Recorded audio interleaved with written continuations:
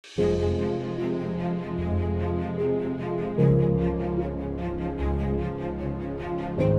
aardwetenschappen en mijnbouwkunde hebben aan de TU Delft altijd een belangrijke plaats ingenomen. Building on that science, now we are addressing the modern challenges facing the society related to energy transition.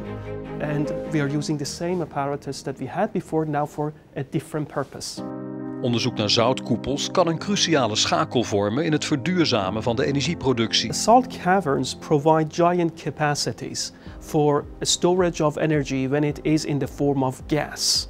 And hydrogen, which will be produced from electrolysis of water, they will be produced with wind and solar energy, and then you need giant space, a large capacity to store it. Imagine we are standing inside a salt cavern here. What you're gonna see is that the space around you is giant.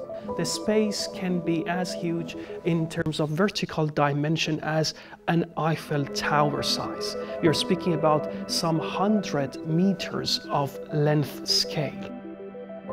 Onder Europese wateren, zoals met name de Noordzee, kunnen grote hoeveelheden waterstof, gemaakt door windparken op zee, worden opgeslagen. There would be no just one cavern. You are going to have hundreds of them. You are going to have many of them.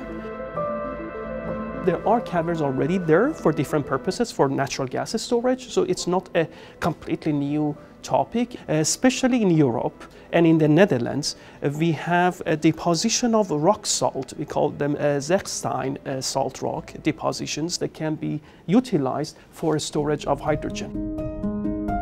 Toch liggen er nog belangrijke uitdagingen voor de wetenschap. There are two major challenges here, scientific opportunities. One is to turn what we have today to hydrogen-based storage. Another is to develop new caverns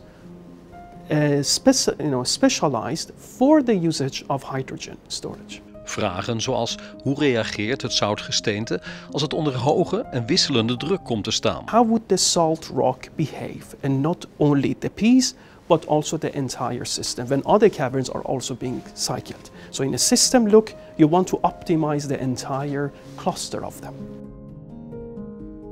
We would like to see the inside part of this salt rock and see how it looks different after many cycles of loading. This picture actually shows a cyclic usage of a salt cavern for storage of hydrogen, so increasing and decreasing the pressure as we produce and inject hydrogen. And then here you see the deformation of the salt rock layer due to this pressurization. And that's the analytical and computational approach that we do in order to optimize the storage efficiency and also maintain the safety. Een ander issue is het bewaken van de puurheid van het ondergronds opgeslagen waterstofgas. There are potential that you would have moisture because of the brine that sits in the bottom of the cavern. So the humidity of the hydrogen may be a little bit higher. Professor Hadi Hajibeygi denkt dat TU Delft de komende jaren dé plek is voor kennisuitwisseling tussen wetenschap en praktijk op dit gebied. When we go to the operation, we like to collaborate with industrial partners and technology owners to see what challenges they face.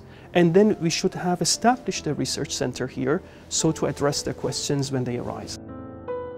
We need to start to pilot testing it, understand what happens, and collectively work together to make it happen.